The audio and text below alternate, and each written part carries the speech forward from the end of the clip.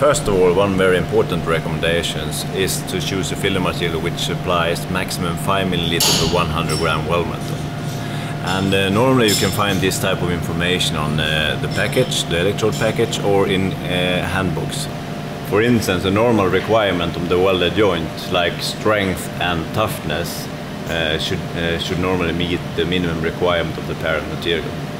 It's not always necessary to use matching filler material. Welded applications normally consist of several different steel grades in different strength levels.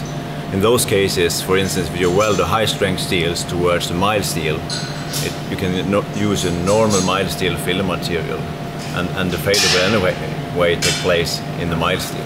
For instance, here we have an example where we have welded Domex high-strength steels in 6 mm thickness towards the mild steel in 10 mm thickness. And after that we have performed the tensile test, and as you can see, even though this was welded with the mild steel filler material, the failure took place in the mild steel.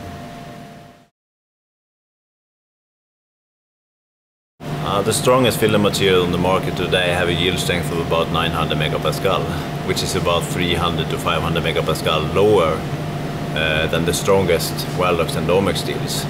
So it's extremely important to locate the welds in low stressed areas in order to utilize the full potential of these steels. What about Hardox, which is our wear resistant steel? What type of filler material do we recommend for that?